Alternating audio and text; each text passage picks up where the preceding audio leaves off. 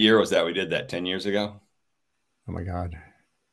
So, good afternoon, good morning, good evening, depending on where you are on this fast forward planet.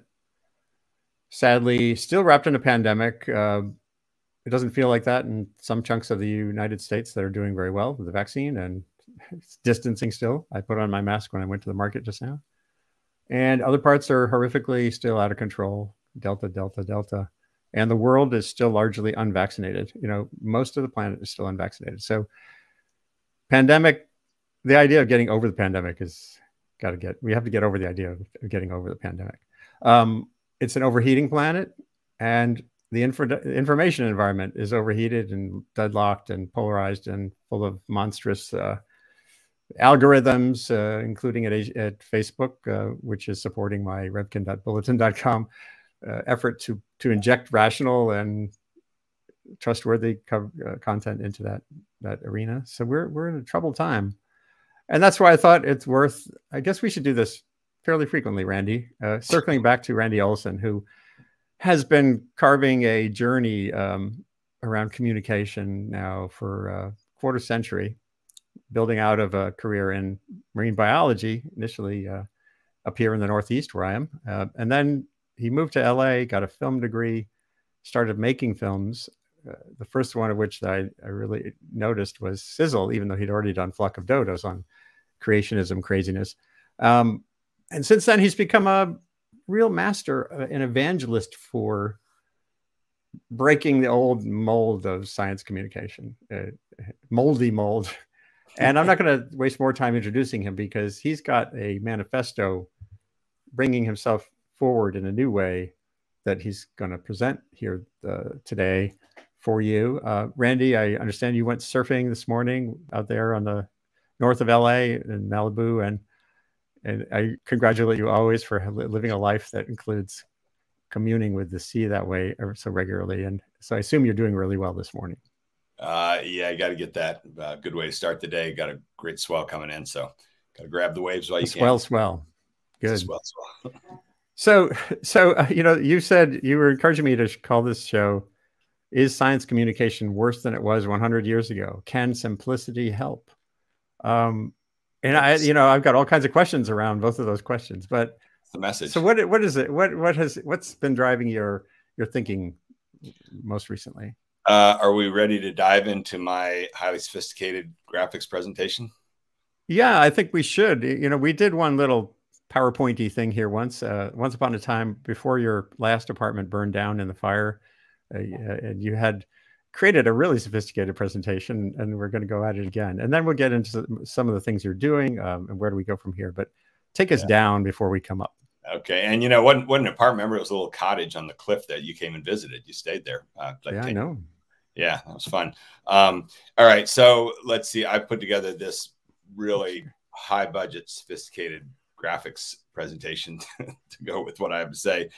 And I think you and I talked about we're going to split this session overall into two halves. The first half, I'll talk about problems in communication science and communication in general. And then second half, we'll get into solutions and stuff that I'm doing that I hope will be of some value. So the addressing problem, I'm going to talk for about 10 minutes here. And this is kind of like a little semi-science fiction presentation I put together for you. So imagine a world in which the science community in 1969 had identified science fiction writer Michael Crichton as collaboration target #1. Imagine that the leaders of the science world came together and they realized that he had this best-selling book, The Andromeda Strain, in 1969, got turned into a hugely popular movie. But he was still in the science world. He had done his medical degree at Harvard University, his residency at Mass General. He was a postdoc at the Salk Institute in La Jolla. So clearly he was bilingual, more so than anybody ever in the history of the planet, really. There's never been anybody who's had as deep a credentials in the science world and then as overwhelming credentials in the media world. You know, by 1994, he became the first individual to ever have the simultaneous #1 book, movie, and TV show. No one had done that before. He was a towering presence, both physically, he was 6'9", and also in terms of his dominating the media world and understanding how media works. So he was a resource out there. And by the mid 60s, the people started to realize that we were turning into a media-driven society and that there was a dark side to this media. People like Edward R. Murrow, the famous journalist who had shown his chops in World War II and come back and helped create the news division at CBS News, headed up by William Paley. In David Halberstam's brilliant book, The Powers That Be, he told the whole story of what went on with Edward R. Murrow, which was that he had his glory days there with the McCarthy hearings. But by the late 50s and early 60s, began to run into this horrible realization, which is that his beloved CBS News division was less popular on TV than comedies that started to emerge, like The Munsters, Gilligan's Island, Beverly Hills, literally. He was baffled, and he died in 1965, bitter and depressed, going to his grave like, what the hell happened? I thought we created this great resource for this country, and it turns out most of the people would rather watch Beverly Hillbillies. At the same time, media visionary Marshall McLuhan coined his term, the medium is the message. He began to realize that this media stuff was so dominating and so important. And so had the science world listened to that and come to a realization and then taken a look at this guy, Crichton, they might have seen this huge opportunity. And over the next 25 years, they could have formed a partnership with him, and he could have worked with them and helped the science world communicate these serious and important issues. And by 1998, when climate scientist, not trained communicator, but climate scientist, Dr. Michael Mann at Penn State University, co-authored his paper on the hockey stick model, bringing first really major attention to what was going on with the climate. Crichton could have partnered with him and put together a big budget action movie similar to Jurassic Park that had come out in '93, which really educated the masses on dinosaurs and helped call so much public attention to dinosaurs as a topic. They could have done the same thing with climate. That didn't happen. Instead, what did happen was the lame brain action movie, The Day After Tomorrow, that came out in 2004.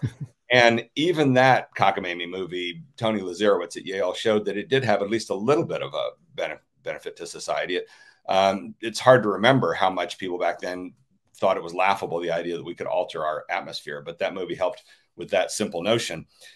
And had there been that partnership with Crichton, he could have made a movie that would have been characterized by the same sort of accurate science that characterized all of the work that he did. Jurassic Park, all of those things, they were his imagination put to work, but it was always built on true, accurate science. He could have done the same thing for climate. That could have happened. Last year, I published an editorial in NCIA about this called The Lost Opportunity. And of course, the science world doesn't want to hear any sort of critical analysis from the past, anything like that. And as a result, it was largely dismissed, just like they did with Crichton.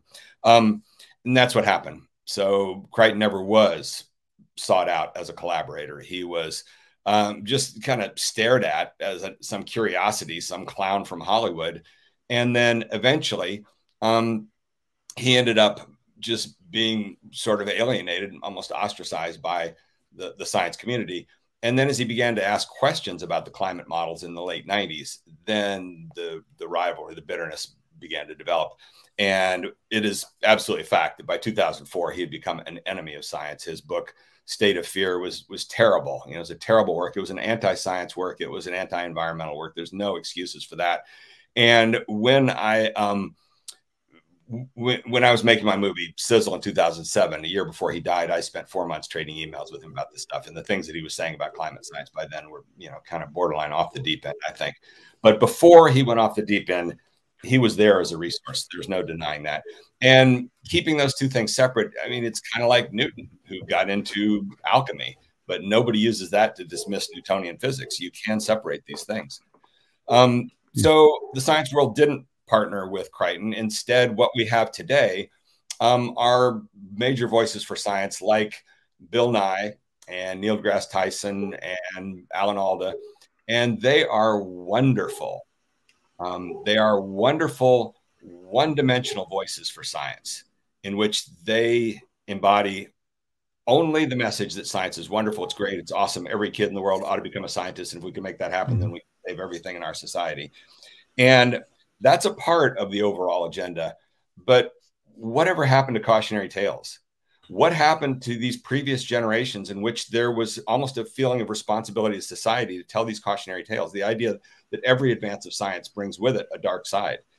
there were lots of them in the past, you know, not just Michael Crichton. All of his work was characterized by that. Stephen Jay Gould, I had the good fortune to spend time around as a graduate student. All of his writings in evolution were all warning people, look out, scientists are only human. You see it through his 25 years of his column with Natural History magazine and all of his essays and books. And This Measure of Man, they're all warning about watch out for the science world because they can do great things for us, but there's a dark side. Mary Shelley's Frankenstein, even Carl Sagan, they all offered up these cautionary tales. And Crichton in particular was consumed with that. You know, he used to talk about how with every new invention, with the advent of trains came these horrifying train wrecks. With the advent of cars came things people had never seen with car wrecks. With the advent of technology, what do we got going there? A truck. There? Okay, nice. With the advent of trucks, we get the sound intrusion on podcasts. And with the advent of the internet, we got social media and Mark Zuckerberg and Facebook and all of these things that go haywire. So it's so important. You know, there is at least boutique voices like Black Mirror from the UK that are some cautionary tales, but not like the previous generation. Instead, what we have today now is just cheering for science. Yay, science. Science is wonderful. It's the savior of everything. Now, I mentioned Marshall McLuhan. He died in 1980, and in his final years, he got consumed with something that he called the information maelstrom. And that's drawing from Edgar Allan Poe's famous poem about the maelstrom, the idea of this vortex where everything gets sucked in and it turns into just complete swirling chaos and oblivion. He saw that for the future. And interestingly, you know, this is before the information explosion took place in the 80s. So before that even really had hit, he already sensed it in the 70s. We're heading towards something really dark and ominous, the information maelstrom. He just didn't live to see it. And that's where we are today. We're in the information maelstrom. There's just no denying that. And you can see it in the science world. You can see it in the plague of false positives. This is well documented in the biomedical world, the idea that John Ioannidis had said in 2005 that today the majority of biomedical papers published are false positives. And there's been, you know, tons and tons of examination of that. In this world of too much information now, academics are just pouring gasoline on the fire. They continue to spew out mountains and mountains of information and new journals and new ways to parse things all the way down. And the science world for communication has brought in all of this thinking from psychology, where they're now talking about cognition and values and framing and trying how many different ways can we define framing. And it's just all, you know, kind of stamp collecting, trying to figure out how many different varieties of everything can we identify. And in the middle of all that ends up with this problem of obfuscation. The idea of having concepts that people could understand if only presented to them in a clear enough, simple enough manner. And interestingly, Michael Crichton in 1975 wrote a brilliant short paper in the New England Journal of Medicine titled Medical Obfuscation, Structure and Function. And what he did was he took 3 papers out of the New England Journal of Medicine, put together a list of the 10 most common characteristics in the writing style that resulted in obfuscation, the communication in too confused and contorted of a manner for average people to really understand it. And in the discussion of that short little paper, you know, he said several brilliant things, one of which was this idea that 100 years ago, scientists and doctors did communicate more clearly. There was less information. People could think more clearly. They could pull their thoughts together in a better way. They didn't engage in obfuscation. He said verbatim, only in the 20th century has obfuscation become an accepted practice for communication. So there's your basic enemy. And where we are now in the information maelstrom is a situation in which now, honest to goodness, anti-science is now getting an equally powerful voice with science. We've seen it in the pandemic in the last year and a half. I did what I could. In 2006, I made a movie called Flock of Dodos, in which I had a number of anti-science voices in the movie. And 2 years later, I made another movie, Sizzle, a global warming comedy. You moderated the panel discussion at the premiere of that movie at the Woods Hole Film Festival. I had to sit there in public on panel discussions and be insulted, humiliated by scientists on these panels who called the movie disgraceful, insulting, that I was helping the enemy by putting them. I had Fred Singer in there, and I had Pat Michaels, and I had Mark Morano, the most prominent anti-science voices in the climate issue. And 6 years later, Robbie Kenner made a movie version of Naomi Oreskes' book, Merchants of Doubt. that was funded by participant. And he came to me for input. I told him to put Morano in there. He did. Morano stole the show. You can see in the reviews, a lot of them say Morano was the best character in there. There was no attack on him for how dare you give screen time to the enemy. But for me, 6 years earlier, there absolutely was. And, you know, the movie just got insulted by scientists on their blogs. And it also got the only really rotten review in my entire 30-year film career. The only person who ever felt the need to rip something I'd done to pieces was Nature. Hired one of their writers to write a rotten review of that movie called Climate Comedy Falls Flat. And all through it, just basically, you know, just tore it to pieces. It had consequences for me. There were a number of universities that were working on invitations for me to come and screen the movie and pay me a screening fee. And they canceled it based on this rotten review in Nature.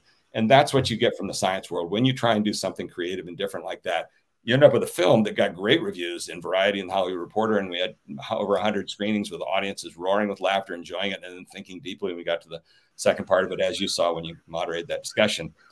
But when you get to that central voice of the world of science, it's very negating, dismissive. And, you know, it's the voice that voted Carl Sagan down for his admission to the National Academy of Sciences. And when you read the biographies of Carl Sagan, you can read the quotes from his former wife, Lynn Margulis, who was there for the vote and reported back to him and said, you were voted down out of sheer bitterness and jealousy from your colleagues who just really resented the attention you got in the popularization of science. So there you go.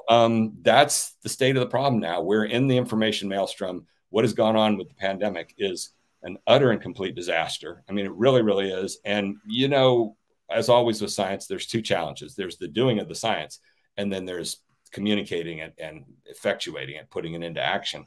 With the pandemic, they, of course, did a brilliant job with the doing of it. They put together Biden's advisory team, 16 largely epidemiologists who helped power drive the whole idea of developing the vaccines, and they massively succeeded.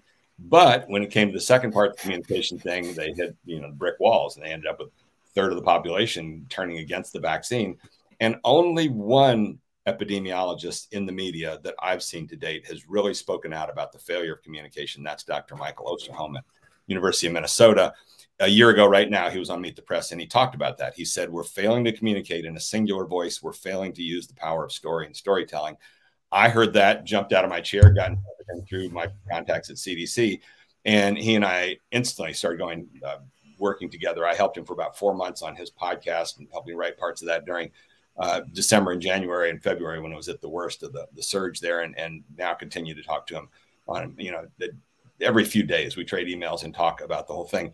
Again, he's the only one that's really identified that as a problem. All the rest of the epidemiology world seems to think that, well, you know, communication, that's the easy part. We just got to get the breakthroughs. And there you have it. So there's the statement of the problem for today.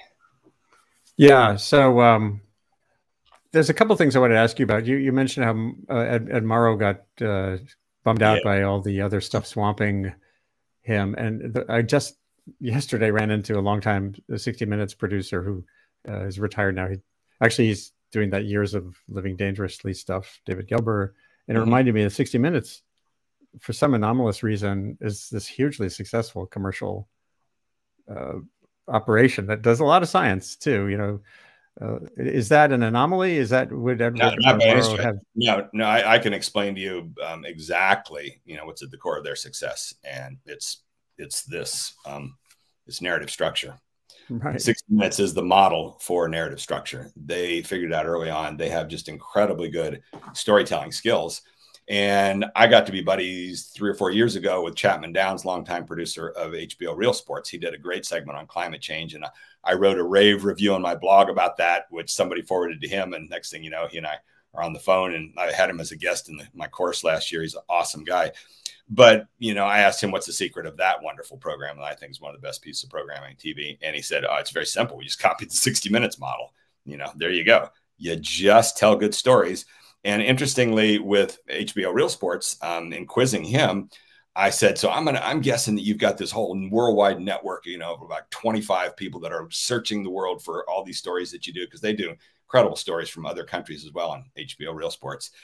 And he said, no, to the contrary, people are always stunned at what a small operation we are here. The only major resource they have is a team of 4 or 5 producers who have been there for 20 years and have deep, narrative, intuition. That's what's at the core of effective communication, is people who've got the brains that are shaped where they can spot the stories, they can develop the stories, they can turn them into powerful stories and translate into what they do with that. And that's such a good show. But again, it's just copied from 60 Minutes. And I think it's worth reminding people what you think of when you think of that what makes a great story or a great presentation of it. There is that ABT phenomenon. Could you just give a thumbnail reminder? Well, that starts to move into, as I said, talking about solutions. And yeah, I don't know what the absolute solution is. Nothing's going to change overnight. We've created this mess. And again, we've created so much science technology that's had a dark side that wasn't understood. And then so much information that we're just awash in it. So none of these things are going to get solved overnight. And even good ideas can look ineffective in the short term because they take a while to implement. But you can't help but think the very thing that Crichton identified in 75. I mean, if I were president of this country, I would force every citizen to read that 3-page note that he wrote in 75 in the New England Journal of Medicine. There it is. There was the marching orders for the entire science world. Yeah, that's my essay I did last year. It's just been lost to the ravages of time. And here's the frickin' conundrum with this communication stuff that is mind-blowing, the more that it's just really settled in on in the last few weeks on me, which is that in the course that I teach right now in the ABT framework, if I were to put together a textbook, it would only be about 12 pages. There's about 4 or 5 articles that we use over and over and over again, and they're all super short. Why? Because they were written by great communicators, and great communicators know how to boil their message down to something really short and get it out there. So Crichton's thing was only 3 pages. It was a note in the New England Journal of Medicine. And you know what happens with scientists. I wrote about it in the 2nd chapter of my first book, Don't Be So Literal-Minded. They're so literal-minded, they look at a 3-page note and say, well, I guess there's not much there. Why would we bother talking about that thing? And you want the proof of that?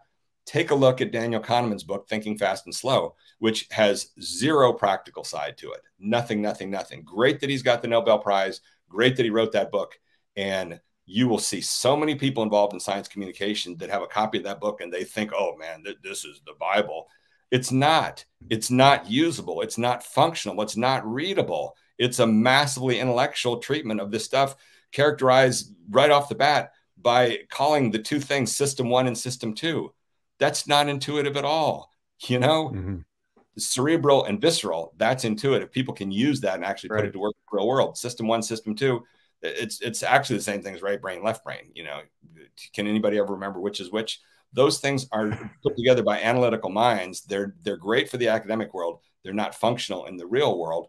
And so there's the conundrum, is that there are these 4 or so papers that I would use if I put together a textbook, starting with Crichton's simple little note identifying the problem, obfuscation.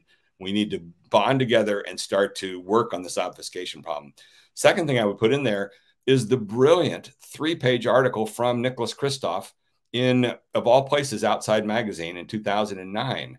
And, remember, Andy, you set me up for a little chat with him when I was writing the Houston book. And I brought that article up with him and he said, you wouldn't believe how many people, cite that article. And yet it's lost also the ravages of time. And it's just not taken seriously. And yet the amount of knowledge per word in that article is just unbelievable. And he goes, what's that? You just reminded me of something. Ed Wilson, one of the great scientists of all time. Sure. I was with him one day a year or 2 ago. He said his novel that he wrote has sold far more copies than all of his books combined. And what does that say about narrative?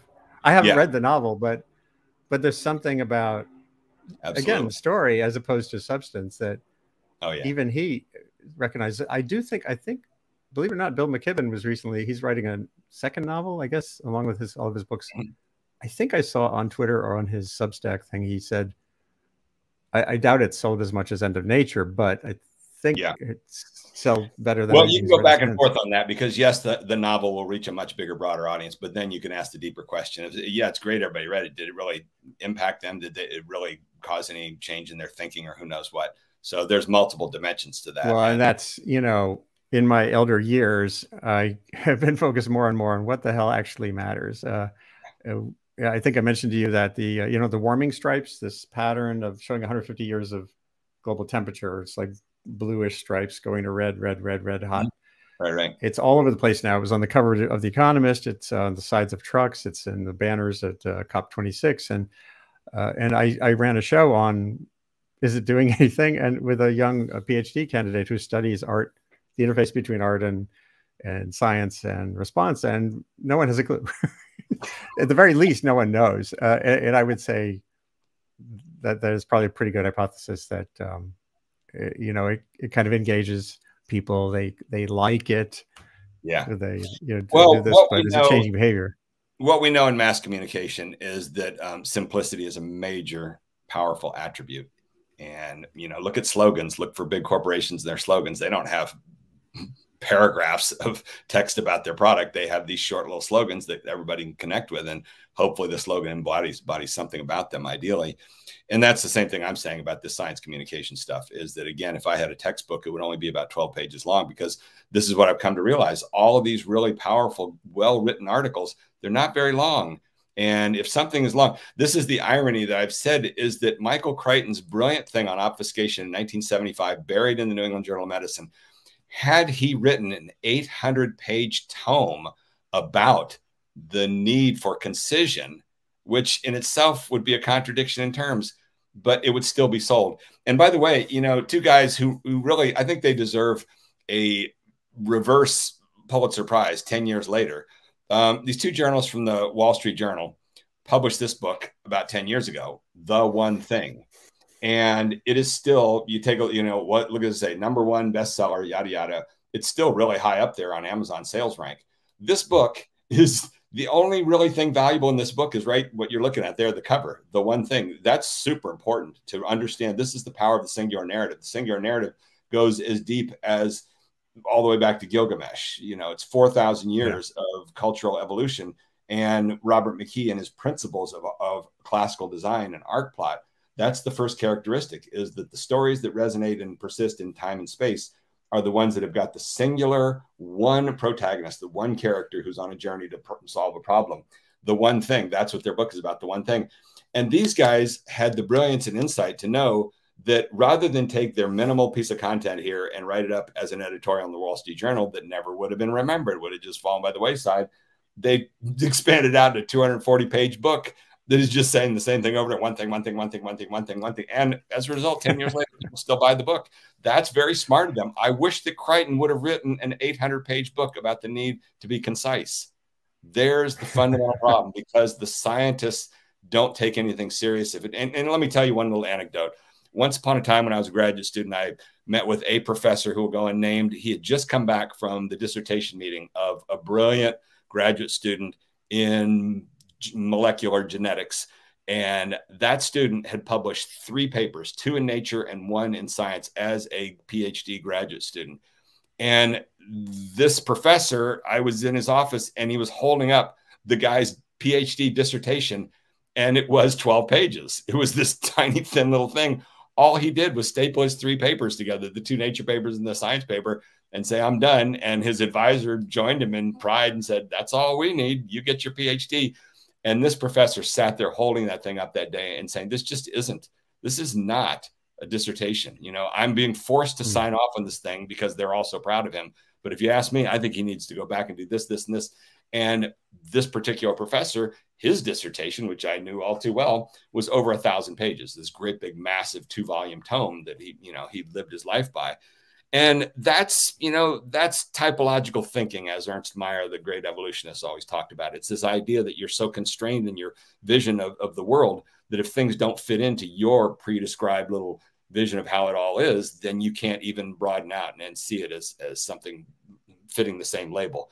But that absolutely was a dissertation. When the guy published his 2 papers in Nature and 1 in Science that are groundbreaking and paradigm shifting, that's all you should need.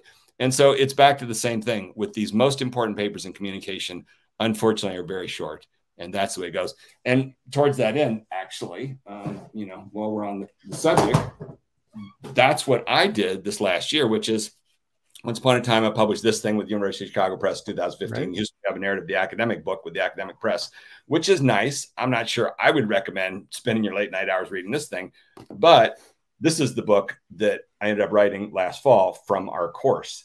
And Right. when the pandemic hit, we had to end. In this book, I sketched out the idea of narrative training, and we set to work developing the model for 5 years. The form that we developed for 5 years is called story circles, and that was great. It had its own attributes, things like that. When the pandemic hit at the beginning of last year, we couldn't do those events, and they were always live. The demo days involved 40 people in a room. So we had to shift our little model, and we took a shot at this new Zoom world that people were talking about and put together a course and instantly filled up 50 slots. And now, cut to a year and a half later, we're now in the 17th round. We're finishing this week. Next Tuesday, we'll start the 18th round. We've had just about a dozen or so major organizations. National Park Service in particular has probably been a partner in 7 or 8 or 9 rounds. They will be next week. We've had a whole bunch of different organizations. It's wonderful. And out of that, we began iterating this course. And here's the fascinating thing is that, if you develop a course at a university, you probably only teach it once a year, maybe twice, if you do it every semester. But if it's only once a year, that means to iterate it 17 times, it's going to take you 17 years. And that courses get better as people teach them over and over again. You eventually get with this professor who's got a course that's been shaped and honed over the ages. This course that we put together is 10 one-hour sessions. It usually fits within 1 month, usually every Tuesday, Thursday. And we've done it 17 times. And there's about 15 sort of faculty that help me run it. And after every single session, we have a conference call, and we get on the conference call, and whoever was there today in the session, usually 4 or 5 or 6 people, we just have a chat of what went on today. And in those conference calls, if you do the math on that, 17 times 170 conference calls at least that we've had in the past year and a half, as we've incubated this thing and cracked the nuts and solved the puzzles to make this course tighter and tighter and tighter to the point now where it's a really well-oiled machine. The 10 sessions consist of, I do the first 4 that are nuts and bolts. Then there are 5, quote, guest lectures, 5 other people that give their sessions. And each of them has shaped theirs over time. And now the course, it ended up by last fall, it produced this 3-step model for the strengthening of an ABT. And that's what's in the book here. This page says the ABT 3-step development model. And that is the core of the book. The core of the course now is this 3-step model. Boop, boop, boop, boop, there. Oops. Yeah. And that's what we work on now. And then as we do this, what goes with the course is every section, the first half hour is lecture. Second half hour is interactive. We do a thing called the ABT build, where each person has their 1 sentence and but therefore statement of their project. They present it to the whole course, and then we set to work for about usually 7 or 8 minutes with me poking and prodding, asking questions. What about this? Well, look what you've gotten to therefore. Don't you think that would work better up front in the opening here? What about, your problem? Looks like you've got multiple narratives here going on the butt thing. All these basic rules that we've discerned about the ABT framework, the dynamic. And then while we're doing that, the cool thing is everybody else in the course is in the chat window also taking shots at suggestions and ideas how this could work. And as a result of that, now I've done over 500 of these ABT build sessions. And it's out of that iteration. That's how you develop intuition, is through iteration. And this is what's missing at most universities. And feedback. And feedback, exactly. Shaping. And this thing has gotten tighter and tighter and tighter. And the result of that now is the next iteration, which is our business guys. So these 5 people that teach the course with me, that do the core sessions. The first one is Patricia Limerick, MacArthur Fellow historian, who instantly saw the value of the ABT in the world of history. She's now propagating that direction. Second is Brian Palermo, improv actor. Third is Park Howell from the business world, the host of the podcast, the Business of Story, where I think he's approaching 400 episodes in that. And then 2 scientists, Diana Padilla and Nancy Knowlton. And both of them were both fellows in the Aldo Leopold program 20 years ago, in the first year to do that. And I think something happened there where they got taught listening and opened their minds up to understand that, you want to get better communication. Listening is the most important thing. You've got to listen to things. And both of them are longtime buddies of mine. Diana and I were undergraduates together. Nancy Knowlton, I've known she and Jeremy for over 40 years. You've known them for a long time too. Nancy's a member of the National Academy of Sciences. And I invited them last year in the very first session just to listen in. And both of them, of all the crazy things, both of them heard things from the business guy, Park Howell, that resonated with them. Like, oh my God, Right. this is the same stuff we do in science. So in Diana's case, she listened to Park talk about the idea that you're not the hero of your story. The client, the customer is the hero. And it's the same thing in writing research proposals. You know, you don't write a research proposal about I'm the greatest scientist ever. You look at the hero is the science community that's trying to solve some problem, and you try and slot yourself into there. And then Park also has this thing, the narrative spiral. And Nancy heard that and said, oh my God, that's the same thing as the history of the American environmental movement. And so she put together her whole session around that. Park, at the beginning of this year, after I did this thing, which is now kind of the textbook for the course, the Narrative Gym, and you can see that on Amazon, Park came to me and said, you know what, great book, but my business people aren't going to buy something written by a scientist. Is there any chance we could put the same book out, but with the word business on the cover? And lo and behold, that's what we did. The special business version for the business community. He and I did a little bit of rewriting it. He added in business content. Now I'm working with a fellow named Doug Passon, who's been teaching storytelling for lawyers for more than a decade. He came across the ABT 3 years ago, and now he uses it in all of his training. And he came to Park first and then me about 2 months ago with that idea. He says, is there any chance you guys might want to collaborate on a book about the ABT for the legal world? Because this is exactly the tool that we need. And well, yeah, let's do the same thing. Let's take this and do the law version. So now Doug and I just spent this whole weekend, these massive discussions as we're rewriting it into the legal world. The next after that will be Patty Limerick with the history world. The next after that will be Nancy Knowlton into environment. And then hopefully the one for the political world, in which the collaborator there, I can't announce yet, but I'm doing delicate negotiations to get just the right guy. A long time. Go for Carville. I know you're I don't want to talk about anything too soon. All right. I want to pause here to get into a couple of particulars. One is getting back to that concept of the information maelstrom that we are all totally in. Yeah. You know, some tiny fraction of a fraction of a fraction of the information world is listening to us right now.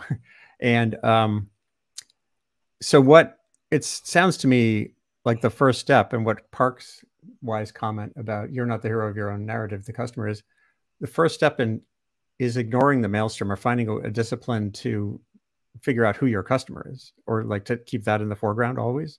In other words, whether it's the science community for a grant, or whether it's Joe voter, well, climate bill, or it seems like that's a practice that could cut through the maelstrom. Sure. This is why the ABT is the central tool, the and, but, therefore, because it's not those three words, and, but, therefore. It's the three forces of narrative that they embody. And those three forces are agreement, contradiction, and consequence. And those three forces are not anything that I discovered. Those three forces, guess what? 300 to 400 years ago, the philosophers, Kant and Hegel and all of them, they discovered them, the triad of thesis, antithesis, synthesis. This is how the brain is programmed. And the psychology world has gotten so caught up in multi-levels of gobbledygook that people can no longer see the forest for the trees. And this idea of simplicity is just dismissed as, oh, well, you're an idiot. You don't understand all the sophisticated stuff we're doing. For which, by the way, you know, you look in, yesterday I had on my podcast a cognitive psychologist, Marianne Gary from New Zealand, who's tremendous and works on false memories. And, you know, we talked about the whole world of psychology is just awash in all these counter interpretations and theories and everything else like that. They've built so many multi-levels that they're off debating things up in the clouds that ends up being very hard for the practical real world. But the ABT is the starting point. It's these three forces: agreement, contradiction, consequence. And what you see when you look at those three forces, what's the first thing there? It's agreement. That's what you're talking about. Everything begins with agreement. And then you begin to look deeper, and you see my old buddy, Jerry Graff, who was in my movie Flock of Dodos by coincidence, published this book with his wife, They Say, I Say. And this book, The Moves That Matter in Academic Writing, has sold over 2 million copies. It is used in humanities all across the country. And I've had undergraduates, you know, contact me that say they've had this book in 3 courses. And look at the title there. They Say, I Say. All that is and, but. It's the exact same thing. The three forces. They say this, and they titled it this because this is the quintessential, stereotypical template for a good argument. You know, all else equal, if you're going to jump into an argument, this is the best way to begin. You begin by stating what we can all agree upon. They say, okay, for 100 years, they, meaning all of us, have always said this, but I say this, and what they left off is the third element, which is therefore the synthesis together. Right. And that's where this stuff is so infinitely deep. And that's the joy and the fun of running this course, is that as soon as people start to grasp this three-part structure, this tripartite structure, they begin seeing it all around them. And then in the world of storytelling and screenwriting, so far there is one little great book written in the UK by John York, a BBC producer, in 2014, called Into the Woods. And in there, in just a few sentences, he talked about the fractal nature of storytelling. And he said stories are made up of these multiple levels that all have this tripartite structure. Well, that tripartite structure is the ABT. That's what it is. That's how we tell stories. Like the chapters in a thriller. Totally. Yep. And the example I always use, Breaking Bad, you know, the TV show Breaking Bad, one of the great exercises in writing for television, and 5 seasons of that. The whole show had an ABT. Every season had an ABT. Every character's got an ABT. Every episode, every scene, layering of ABTs. And the term that I came up for it is nested ABTs. Now, interestingly, in 2018, Oprah Winfrey gave this tremendous Golden Globe speech, and overnight was hailed as a masterpiece. A friend sent it to me and said, does this thing embody your ABT stuff? And instantly I did a blog post that said, yes, look, here's classic nested ABT. The next day, the New York Times wrote their analysis, and they came out with a much better term for my nerdy nested ABT, in which they said it was an example of a story made of stories.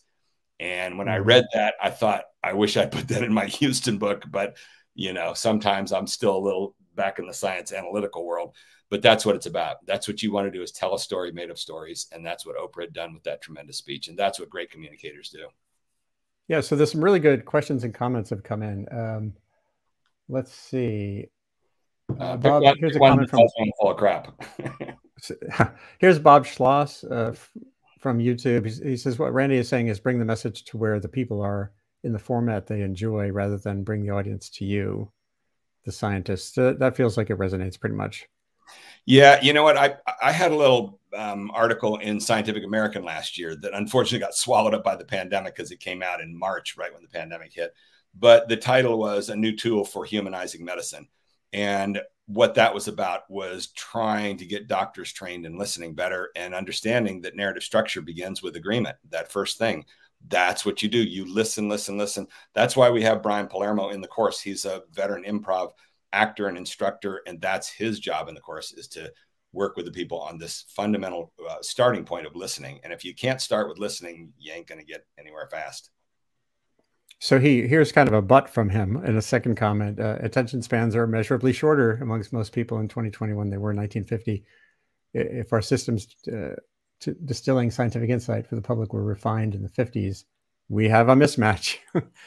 Wait, what do we mean there? If our systems... He means that, you know, if our norms for scientific communication are based on a half-century-old model, and attention spans are only one of the things that's changed. Again, those polarizing algorithms are there too. Actually, let me just show you on Twitter. This is kind of related. You know, the new information environment has other dimensions, and here, I'm not sure what his actual name is. Dr. Strange, riffing off of McLuhan, the McLuhan comment says, analysis of our information maelstrom that doesn't take into account the development of bad digital actors is a fail.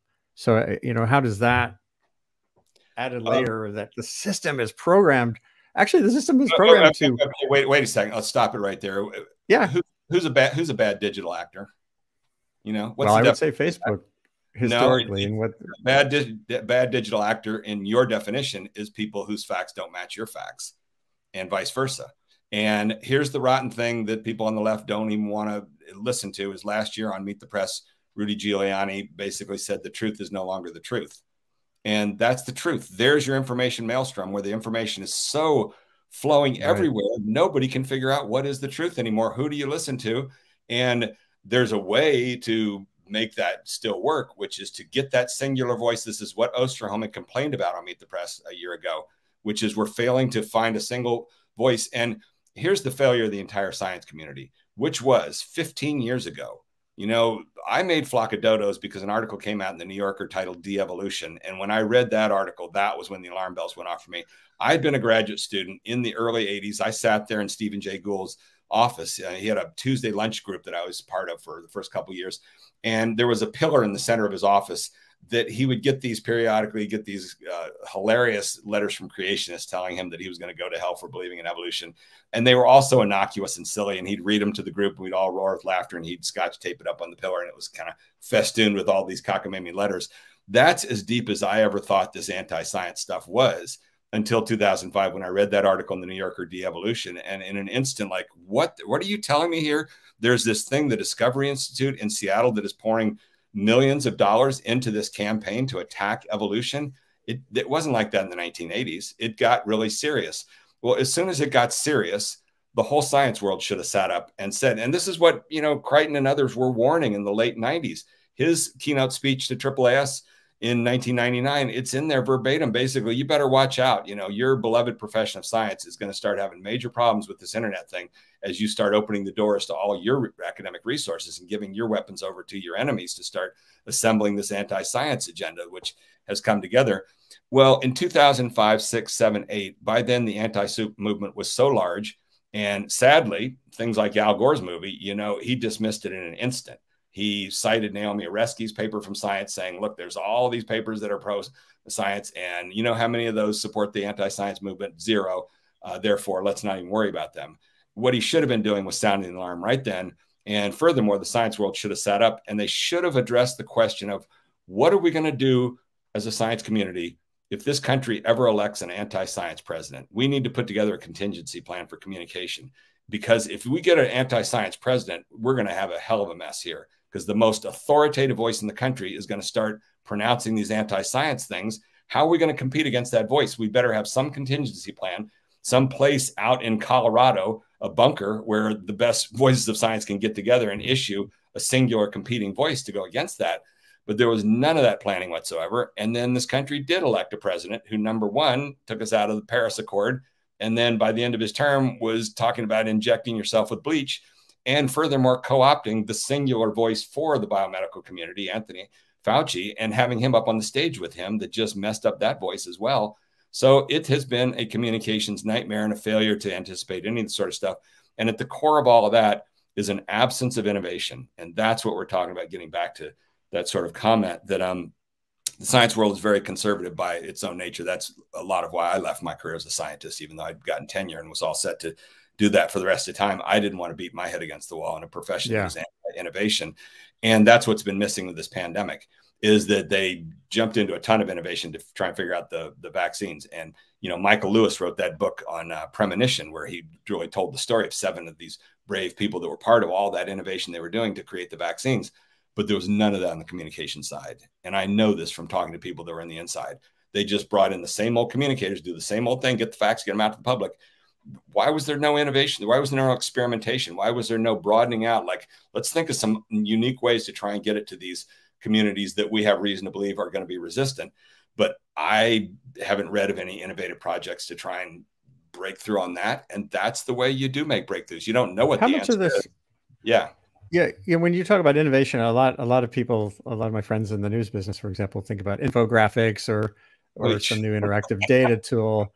I think it's worth reminding people that I think, and tell me if I'm wrong, that your sense of innovation is more about literally how you speak, how you present, how you connect with audiences, choose audiences, and connect. I have a very simple brain. I'm not capable of very deep thoughts, but that brain was programmed by some very powerful people early on. One of whom was Stephen Jay Gould. And I was a teaching fellow twice in the intro bio course. And one of the things he would say over and over and over again, because he understood the power of inculcation and iteration, was he would talk about natural selection and selection in general. And he would say, look, it is a simple 2-step mechanism. That's all there is to it. Mostly it is 2 steps. Step 1 is non-directional. It's random variation. That's the raw material for the process to work on. And then step 2 is highly deterministic. It's the environment coming along and selecting for a certain pattern. But it's that ratcheting over and over again of variation and then the deterministic part. And that's the same thing as creativity. And so you want to solve a problem, you've got to be generating that random variation early on. You've got to have this ideation. You've got to, people in the design world know this, companies like IDEO and rapid prototyping and all that sort of stuff. They know this religiously. This is how you have to do it. You've got to begin with these brainstorming sessions where everything's fair game. Then you set to work with the critical part of it. But the science world so values this critical side that they constrain the variation. And so there just isn't creativity that goes on. And that's what you see for this pandemic. You see a utter and complete absence of creativity in the communication of it, including where was the Hollywood voice from the very beginning? You know, we know from previous crises, there are people in Hollywood, they're celebrities that can be brought into this sort of stuff. This is what I worked with with Osterholm, was trying to find some celebrity voices to get behind the issues. And there just was none of that. Yeah. And one thing that I would love, and I used to talk to the Aldo Leopold people about this too. I remember, I think I spoke at Ohio University once, probably 10 or 15 years ago, and young PhD students there were craving kind of a Aldo Leopold franchise. Like, how can we just do this ourselves? How can we build the capacity among us to, as young scholars, to test ways to talk more effectively, to find messages, not just messages, but to find ways to engage with people. And I still don't see that, except perhaps through what you're doing. Is there a way to spread the joy? And I'm going to give you a rationale for it. Yeah, I was in Maine. I'm going to Maine a lot because my wife's family's from there. And I was up there recently, and I just was in the car, and on was the live presentation by Maine's Dr. Shah, Nirav Shah, who was their, health department, state health department guy.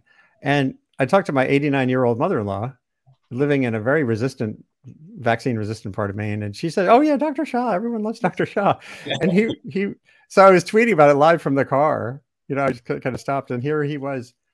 And everyone loves Dr. Shah in Maine. And it's different than Fauci.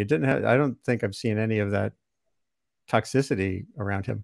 So imagine what's the information environment or the training environment that can have people in positions.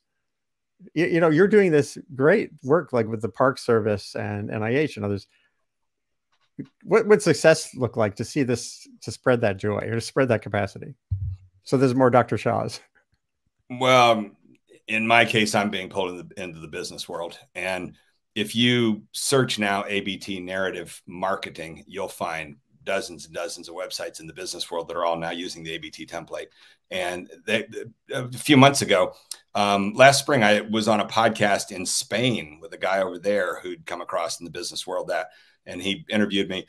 And then like a week later, I got contacted from a podcast guy in the UK, and we had a long chat. And this guy's also from the business world.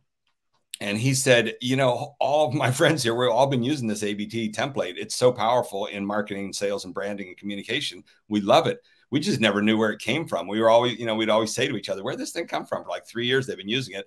And then they finally heard me on this guy's podcast in Spain, like, oh, that's the guy. And that's why he got in touch with me. And so Park Howell is out there just propagating the hell out of it in the business world. And I am now talking to a few major corporations that I don't want to go into details on. But, I turned 66 2 weeks ago. I've had it in some ways with the science world. If they didn't want what I developed, then I'll take it somewhere else. And I'm taking it there. I'm taking it to the legal world. The book that Doug and I are doing for law is, he's on fire over the ABT.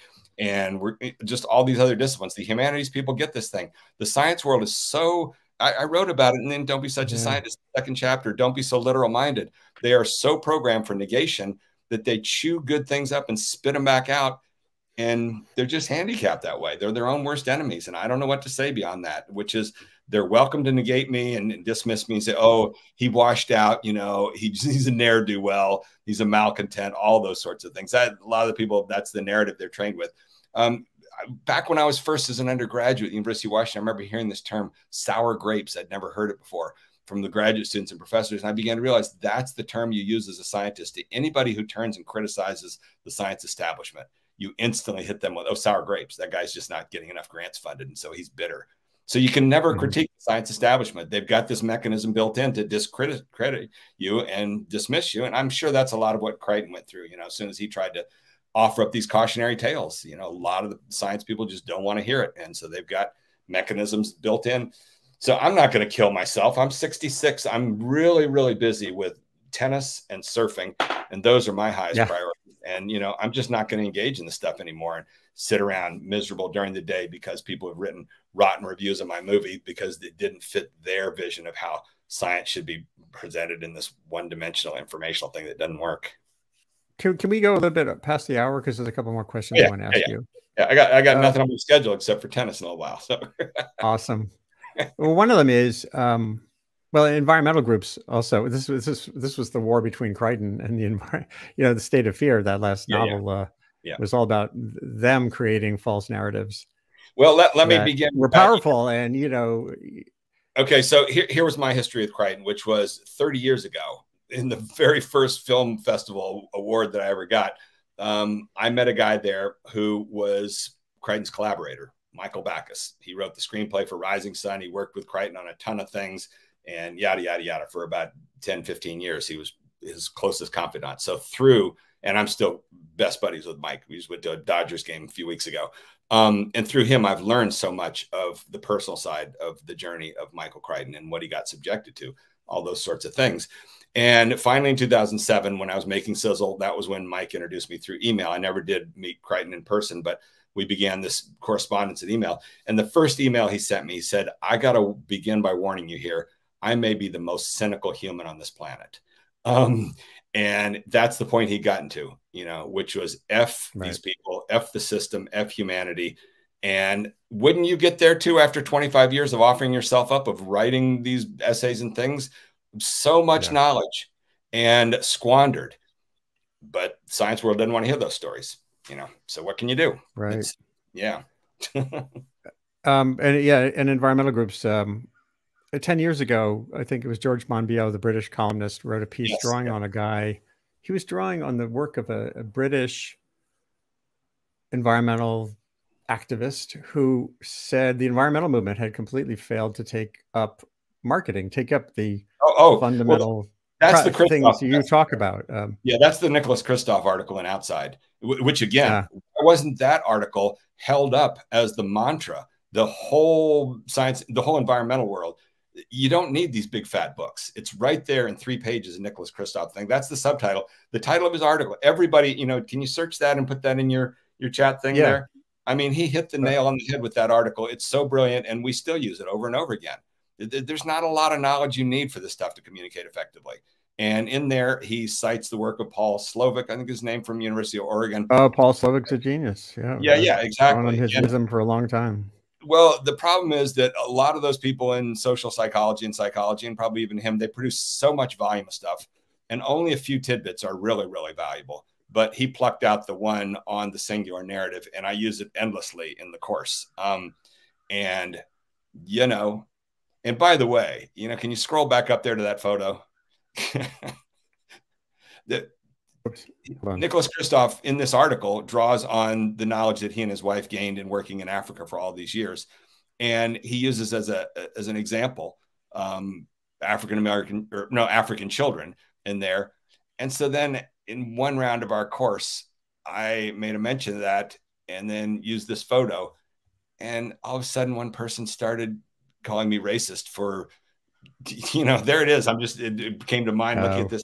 How can you win nowadays? Well, you're using this, you're tokenizing Africans, blah, blah, blah. Oh, you can't win. But everyone's trying to impose their narrative on whatever is in front of them. There it is. Fortunately, that person put one comment in the chat window and said, how does everybody else feel about this? And the other 29 people just sat there silence, like, we're not joining in on that. Come on, we're here to do some work. But this article is so good, and there you go. But it should have been a book. And look at the subtitle. Isn't that the same thing you were just saying that Monbiot had said? And he's really great as well. What would happen if aid organizations and other philanthropists embrace the dark arts of marketing and psychological persuasion on Madison Avenue? Exactly. I'll send you a post afterwards, the piece, this manifesto from a decade ago it says, the other thing it said is that what people miss about what happens in advertising is they're not selling the car, they're selling the vibe. They're selling, exactly, yes. They're selling a lifestyle or a way of being. And I think that too is something. That was if it's all woe is me and us and them. It's all good guy, bad guy. Really profound thing. That was the profound thing that Park Howell brought to our course. which is the hero's journey. So now everybody's gotten tapped into the hero's journey, and they think that it's some magical formula that helps you, hypnotize people or whatever. And what Park has said from the beginning is the mistake, and he works with a lot of small businesses. And what the small businesses will do is try and use the hero's journey to tell the story about how they're the heroes saving the world with their product, yada, yada, yada.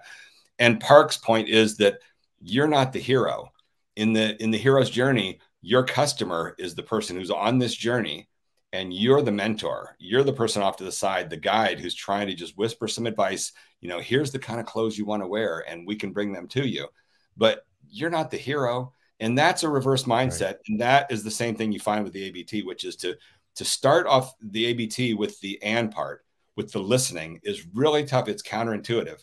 One of the great little examples that I use over and over again in the course is what went on in the state of North Dakota in 2014. So my good buddy, Rick Nelson, who's retired now from Fish and Wildlife there, brought me there in 2014. The state of North Dakota or environmental groups spent $4 million in 2014 backing this initiative there for the state of North Dakota to give 5% of their oil and gas revenues to conservation issues. And they threw all these resources in there. They hired these 3 PR firms from New York, Washington, D.C., and San Francisco to come to the state. All these young hipster folks from urban environments who did not know the first thing about the people of North Dakota. They came in there, put together a hopelessly misguided $4 million mass media campaign. It failed. It didn't just fail. It lost 80-20. When their state legislature came back in, they put together a vendetta against any politicians that got behind the thing. So they punished the people even for getting behind this thing. And then Rick brought me there with a camera crew to spend a week driving around the state doing a listening tour. And what we found when we listened was the majority of people in the state said, we don't have a problem here. We're overrun with wildlife. We got more ducks than we know what to do with. We got deer running everywhere. Right. Why do we need to spend this money that we could use on schools and everything else on conservation issues? Well, the environmental groups had bypassed the and stuff. They'd gone right to the butt. You got a problem here. Your conservation's failing. Therefore, we've got a whole package of solutions. Nobody wanted the solutions. Why would you bring solutions to a community that didn't ask for them? That's what happens a lot with the environmental movement. You get these heavily educated folks that have thought out their grand solution thing. They failed to understand that it all begins by creating a little bit of a groundswell of having listened to the people and what they feel is important. One other thing I wanted to touch on with you is Trump. He's Jay Rosen at NYU. I had him on my show early in the pandemic, and I had him on again. And he said the media had failed completely to go into what he called emergency mode, that this is beyond, he says, she says, that's not even sufficient part of the landscape of problems the press faced in covering Trump, who was, as you had written many times, was a master. Yes. His ABT score was really high. So how much of what would be needed in an ideal world is an awareness of these concepts in audiences, so you can identify false narratives, so you recognize, not only in this case, we're talking mainly about presenters of information, catching the right people, but how much of this is also works the other way?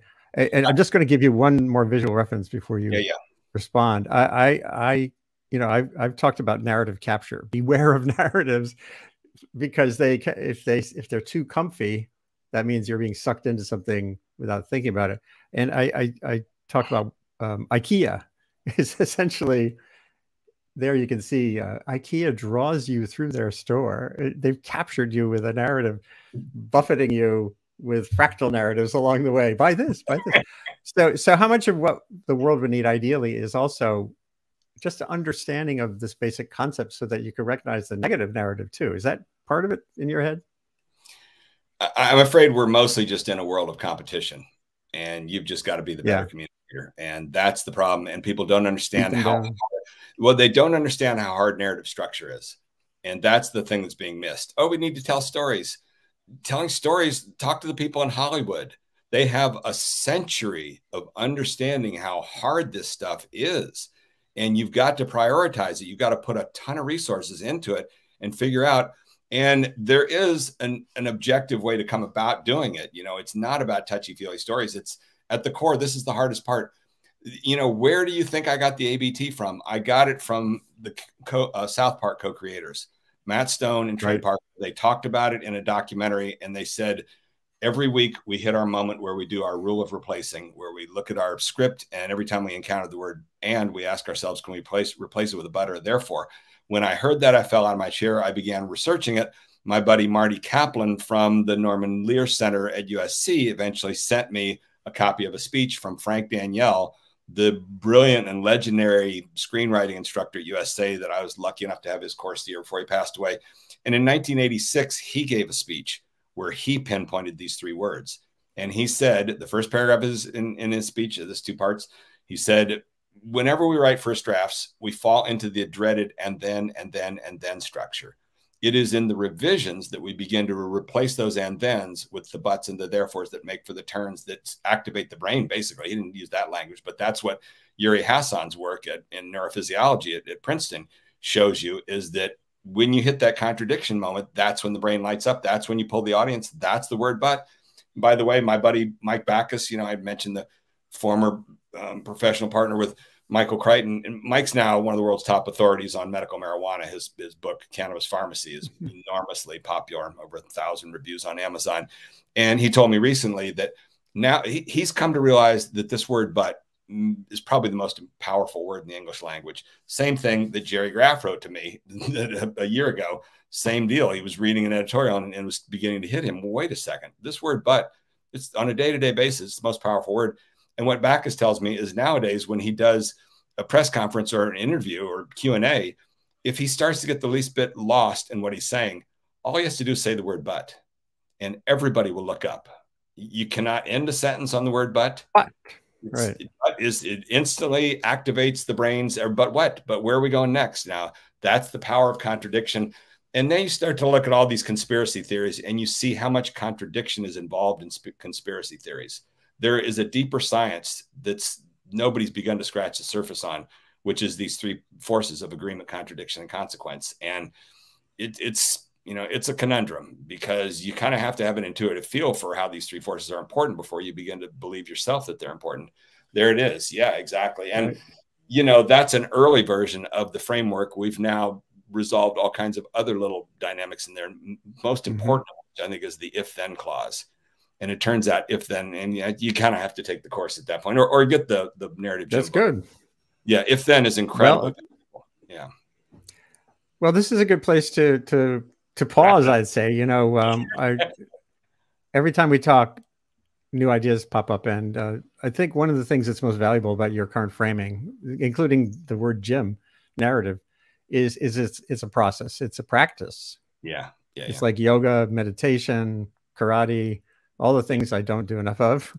And it only comes through repeated, iterative, responsive effort. And it's a journey. It's never, you're never done. I think that's, of course, especially in an evolving communication landscape, you're absolutely never done, because if you're not aware of the changing patterns around you. But the other thing you said that I think is so valuable, again, if you're in an information maelstrom, a key first step is listening for the voices or identifying the parts of it that matter to whatever it is you're working on, and avoiding the stuff that's just noise. Another guy at Columbia in the National Center for Disaster Preparedness, Jeff Schlegelmilch, early in the pandemic, he gave this unbelievably great advice on his Facebook page to like friends and family that I had him come on the show. And it was basically, he said, people, including decision makers, quite often when there's an emergency, people just want more and more information. What they're missing is you want less and less information. Yes. You want to cut through it. You want to, what is actionable, and so that his sense of listening and your sense of providing both come together in this possibility of change. And I think it's really great that you're doing what you're doing, and you're keeping at it despite your having reached the tender age we're both at. I'm just a few months. Well, you know what? I did a fairly crazy thing in my entire life's journey, which is at age 38, I reset the clock on my life. And so I walked away from a tenured professorship at age 38 and entered into film school at USC in a class of 50 students, almost all of whom were age 21, 22 just recent college graduates. And that was fairly daunting for a while and massively humiliating for a long time, although I always did it with a sense of humor, you know, and even the worst meetings in Hollywood where major agents and producers would just shit on me, I would just sit there with this little kind of perspective outside of my head, watching the scene, just roaring with laughter, like, oh my God, this is the stereotypical stuff I heard about in Hollywood. I'm getting a dose of it now. They're crapping on everything I have to say. So it's been a super fun journey. But the thing that is amazing right now with this course that we had no idea, it's the course that's really turned into a huge amount of fun. And this is the 17th iteration. I say to the classes now, you'd think after 17 times in just a year and a half, we'd be getting worn out. And it's the exact opposite. We're on this kind of exponential thing where it's more fun than ever because it's additive. And as we got a better handle on it, these things just open up. We see, oh my God, look at this if-then clause. Look at where it fits into this stuff on a weekly basis. Look at the what-how dynamic. Look at the Dobzhansky, how it matches this. We're building this whole body of knowledge, and all these people are getting use out of it in the business world now, not quite as much in the science world. And it's looking like that's the way I'm going to drift into, more into business and law, where it's fun. And who wants to beat their head against the wall and a brick wall for, you know, the rest of time? Well, hopefully there's a few out there who'll come attend your narrative gym. So again, thanks, Randy Olson, for always being, great coming back on Sustain What and sharing your hard-earned wisdom and even some of the bitterness and a lot of the creativity. So let's go forth. You get out into the world. Well, you know, you're my number one favorite journalist over time, and you've got such an open mind, and you've always been seeking the truth. You know, you're not driven by some agenda or anything like that. That's why it's always been fun working with you for 20 years now, all the way back to shifting baseline stuff. So I really, really appreciate the journalistic principles that you bring to what you do. And let's hope it's a Dodgers Red Sox World Series.